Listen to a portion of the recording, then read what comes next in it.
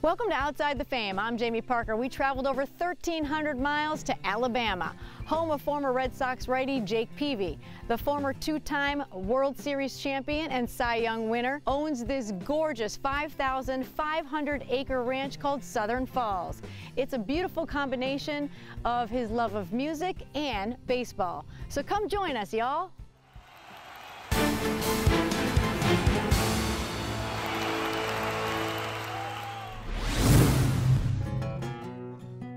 Pitcher Jayme Peavy was only with the Red Sox a short time, but it was a time he will never forget. In 2013, the Red Sox acquired him mid-season and then went on to win the World Series.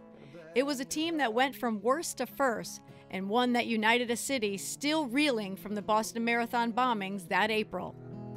After a stellar 15-year career, Jayme retired in 2016 and moved back to Mobile, Alabama, where he grew up. There he is raising his 4 sons and has become a big part of the community. He also spends time at Southern Falls, his ranch a couple hours north of Mobile. We recently traveled there and caught up with Jayme. I looked it up, Catherine, population 22. That's where we are. We're in Catherine, Alabama. So did you have this all built here for a reason? Well, you know, we came up and started hunting here. This all kind of just happened. In Alabama, I grew up every weekend. In the fall and in spring, too, you go hunting with the men. You have these hunting clubs, almost like golf clubs. And I've had small little pieces of property in this area along the way. And then I was able to buy one big piece of property here that touch the Alabama River. I wanted to bring my family and a lot of my family to be able to come and us have holidays and really just spend time with each other. Some of the best memories I had as a child were family reunions. That's a lost thing in today's world, but it was so much fun for me as a kid to get and travel to a town, be in a place, and this allows my kids to, and a lot of my family that I didn't get to see, to bring come in. Together. Right, we would spend the winter holidays here, and everybody would get to come here, and we'd have enough room for everybody. So it was just a glorified hunting camp that my parents ended up loving it and falling in love with it, wanting to be up here full time. And then me and my family ended up moving here and going to school with our kids in the community for a few years before we just moved to Mobile. I mean, it is spectacular, and you got everything here. I mean, everything that you would need. You know, as a baseball player, in those 8-9 months that you're in the season, you're in pretty high demand. And all that's eyes are on you a beautiful all the time. thing. Yeah, I gotcha. This was just a wonderful retreat to where if somebody was coming up that dirt road, I had invited them and gave them some directions, and even at that point in time, they were going to still have a hard time getting here. So just the privacy, the peace, and then getting a chance to a lot of different buddies and artists that are higher profile could always come here, and it'd be a safe place, so to speak. When we come back to Outside the Fame, we'll talk about Jayme's passion for music and visit his studio back in Mobile.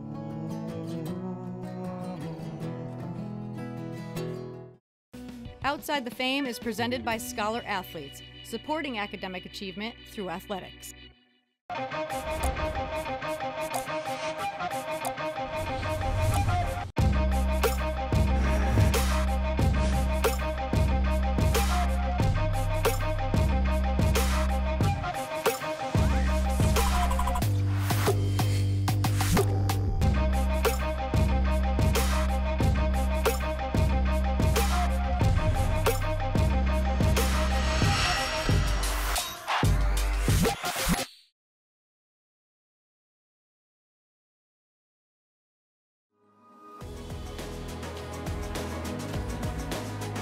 I've been involved in the zone for the past 2 years. It's been a great experience. It's just basically another opportunity to be successful at your school. At 3 o'clock, I want to go straight home. When I go home, I just want to sleep, either play video games or chill with my friends, basically. The zone gives me an opportunity for at least an hour in there or maybe 2 hours before school to get your work done and be done with it basically by the deadline. The staff, they always come around, tell people come in the zone, do your work. It's always good to have someone on your back to push you whenever you're down, or someone to talk to whenever it's needed.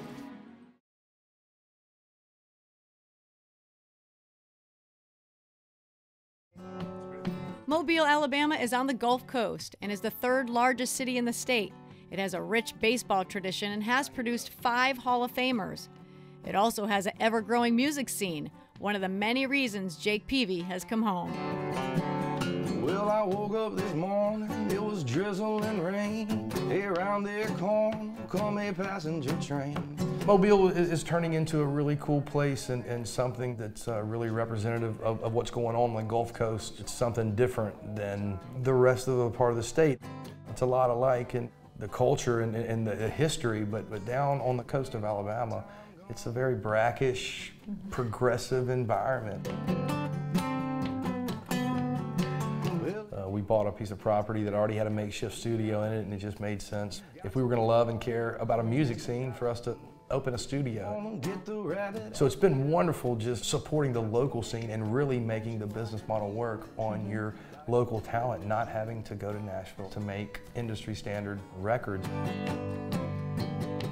You have a favorite type of music to play? I love it all. I grew up on country music, and I have a fourth. My fourth son's named Waylon, and I'm not ashamed to say that Waylon Jennings has had a huge role in my music, and I love to call him Waylon in regard to Waylon Jennings, and think about like my childhood and growing up with my father, grandfather, listening to all that stuff. Bruce Springsteen has been somebody that I look at and just revere in a way that I don't know if it gets any better, singer, songwriter, performer. I'm into a lot of that. I went out and left Boston, and I loved the Dead in my time in San Francisco, loved being a part of that community and family. That music really touches all genres of music if you listen to it. So like I get a chance to love it all. Just like the place I came in. Did you pick up a guitar? When did you start playing and singing and all that? When did you get involved in that? You know, not till I got to the big leagues. I always loved Really? music. I snuck in these stairwells with Tim Flannery, our third base coach. He was from Kentucky, but raised in California, and just had a Graham Parsons love, a bluegrass love, stuff that I certainly knew. And he would put that guitar down, I would pick it up and go, teach me how to play just one of those. And wasn't long, he had a guitar before a road trip in my locker, and he said, if you learn how to tune this and understand how to tune it, I'll teach you how to play it. We came in a little earlier when you were hanging around with your son playing. I mean, that's pretty special. Talk about one of those lifetime moments where you and your oldest son opened up for Willie Nelson. We did, yeah. It was truly a moment that if you think back on how I started playing guitar, and I really just played throughout my career. It just became my best friend in my hotel room. As time went on, you include some other people and maybe have a sing-along with some of your buddies. To pass that along to my children, my oldest jumped right along with the guitar and has come a long way in a short time. Stay with us on Outside the Fame as we see what else Jake is doing for the city of Mobile. And we'll get talking baseball as well.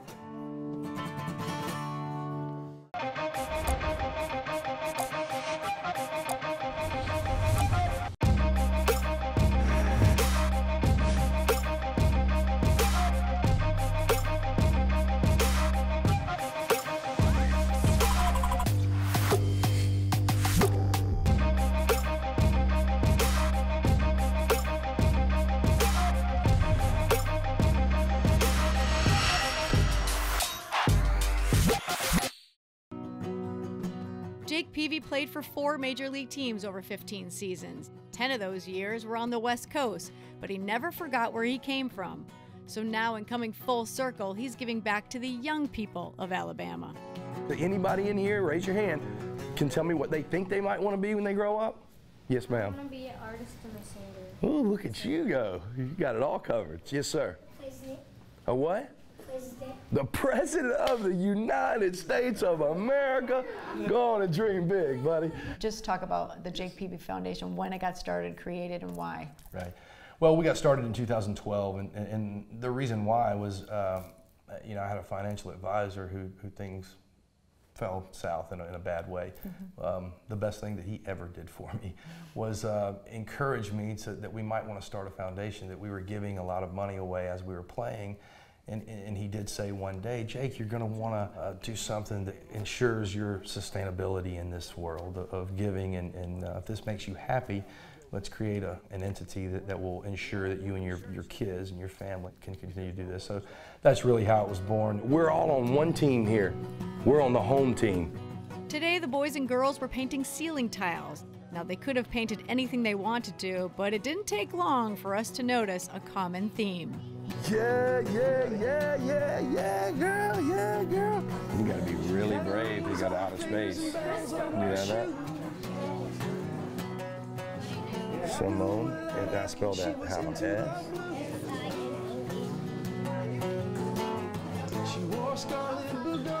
I tell you what, you about the fastest worker. You might be the president. Yes, that's super cool. She was not like the other girls.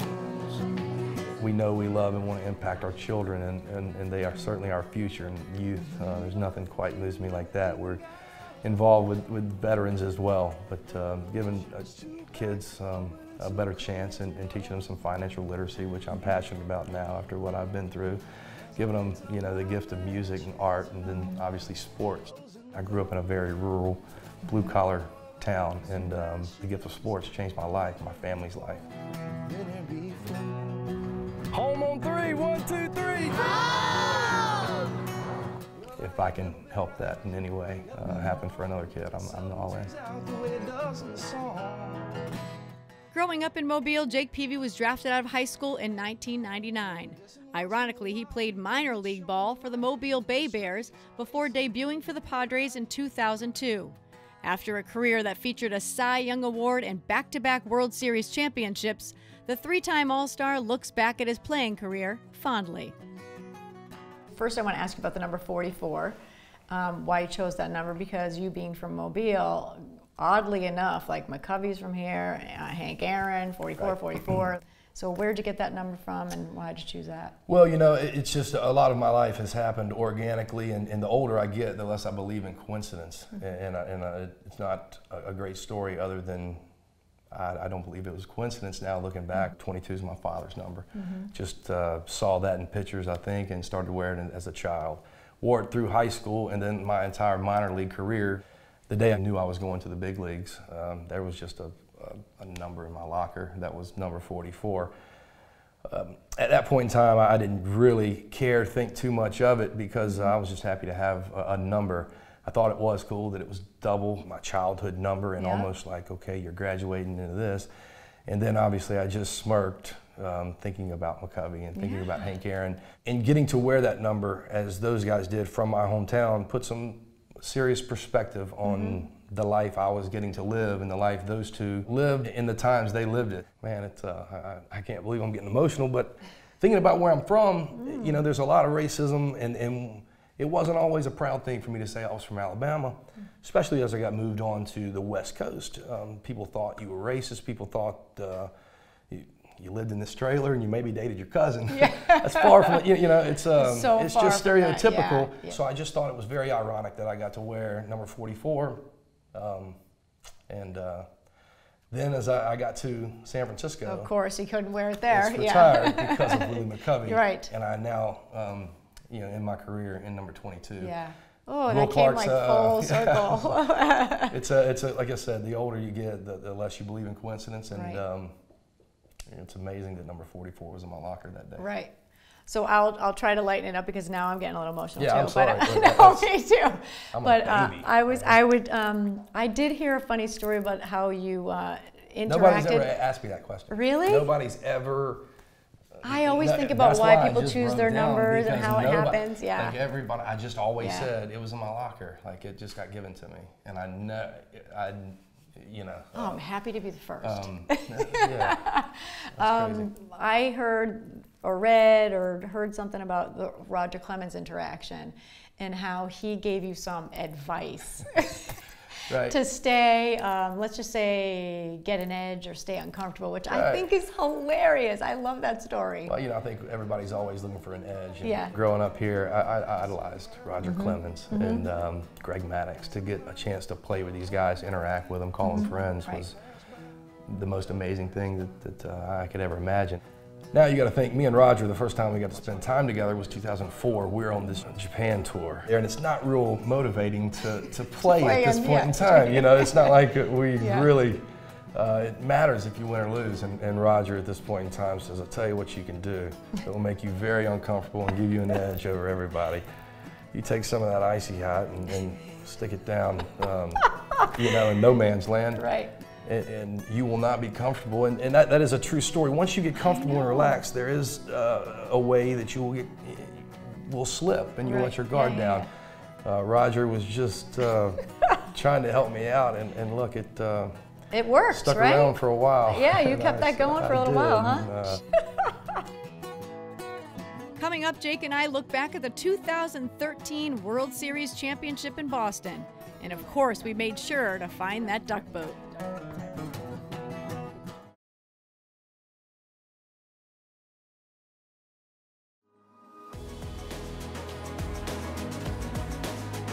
I've been involved in the zone for the past 2 years, and it's been a great experience. It's just basically another opportunity to be successful at your school. At 3 o'clock, I want to go straight home. When I go home, I just want to sleep, either play video games or chill with my friends, basically.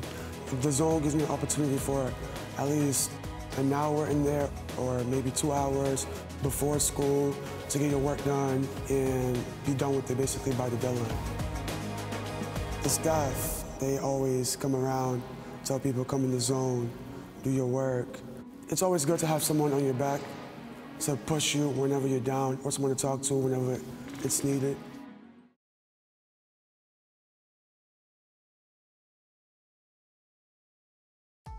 Scholar Athletes, founded by Suffolk Construction Chairman and CEO John Fish, partners with public high schools to help close the opportunity gap for thousands of students in grades 9 through 12 across the Commonwealth. Scholar Athlete programs support success in school, as well as success in life. I'm here with the CEO and chairman of Suffolk, and also more importantly is the founder of Scholar Athletes, John Fish. Welcome, John. Jayme, it's a pleasure to be here. Thank you very much. So first I want to start with your inspiration behind creating Scholar Athletes. When I was younger, I was an athlete, and athletics played a very, very big role in my life. And unfortunately, I had a learning difference. I was a severe dyslexic back then, and athletics sort of provided me with that sense of confidence, that sense of security, that I wasn't dumb, that I could do something well, and athletics was basically my classroom. And when you talk about the inspiration, is the motivation a little bit different, more personal, more? You know, it is. I would say the idea of helping people has always been a very, very important thing to me, Jayme. And I often believe that nobody is successful on their own, and success is a relative thing. And to me, by working with people and helping them achieve their level of success or their definition of success makes all the difference in the world. And to me, it really makes you feel good as a human being, that you can provide that opportunity for somebody that otherwise maybe not had that opportunity. This is, I think, is the greatest country western song of all time. It's Pancho and Lefty, a song by Townes Van Zandt. It's how I started playing guitar was learning this song with Tim Flannery. So. Oh, that's cool.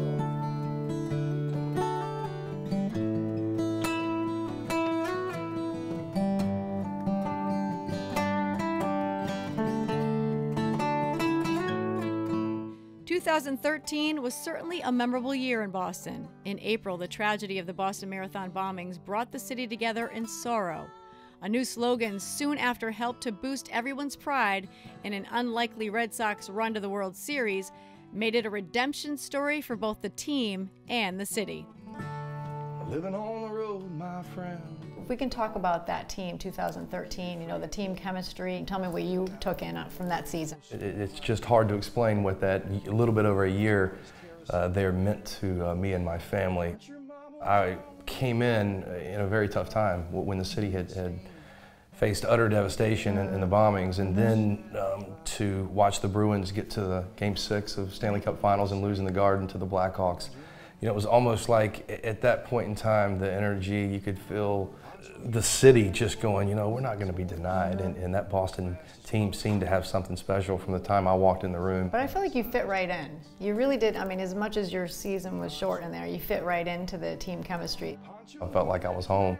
The guys in that room, I could go on and on. Just the starting staff I got to become a part of with John Lester, John Lackey, Ryan Dempster, Clay Buchholz. We're so much alike as people. We were all a little bit older and experienced. Right. To watch David Ross come off almost a career-ending concussion to end up catching those World Series games, and Saltalamacchia having the year he had.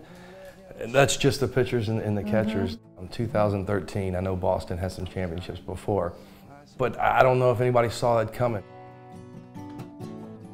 I'm going to move right on to the parade. What was that like? I immediately ran into a problem of having too many family members that no. wasn't going to be able to make it on this duck boat. The duck boat would have sank. And you know, that's a very disappointing thing when you're just on life's biggest natural high. How do you choose? And then you only get so many. You know, a lot of people make a lot of conversation about us buying the duck boat. This was truly talked about in July, August with Johnny Gomes originating. Oh, this. Really?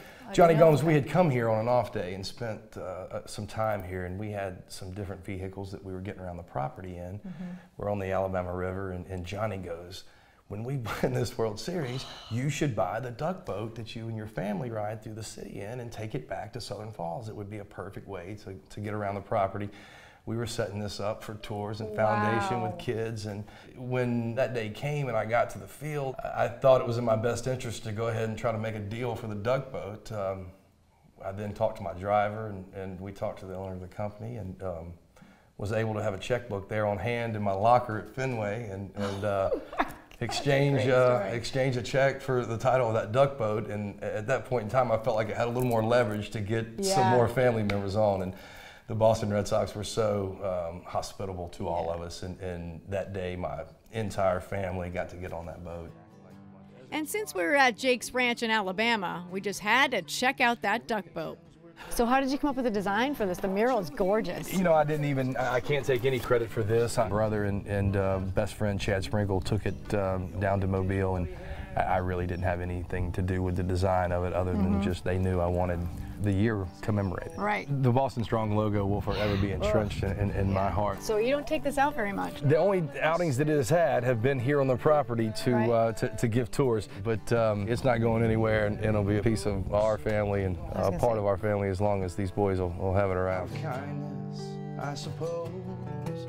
I'll never forget stopping at the start-finish line there, and in the city just truly going, you know, where you always walk by and say, this is where those bombs went off. I also want you to understand us as a people and us as a city and community.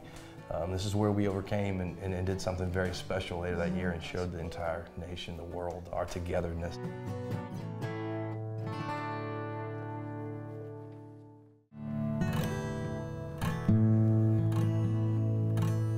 Look at you, girl.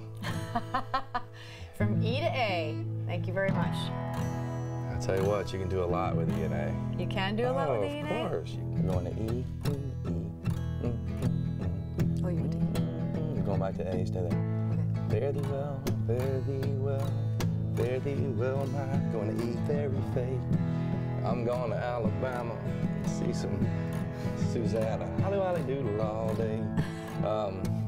Me and Waylon go a lot between two chords. And also between two chords. I'm going to practice this like nobody's business. So I think next time you come back to ride in the duck boat on Mardi Gras parade, I will play in you're the going to play with you. on the duck boat with us and during the parade. How about that? Fabulous. So I just want to say thank you for teaching me E and A, sort of. And thank you so much for the last 2 days. Some unbelievable Southern hospitality. We appreciate it more than you know. You guys coming down, getting to see where we're from and get a little bit of the culture. And y'all come back now, you hear? Yeah. You're doing some great work here. So how about a little Sweet Home Alabama? Is there any A or E chords in Sweet Home Alabama? We should have taught you D, C, and G. Oh, D, C, and G. Oh my gosh.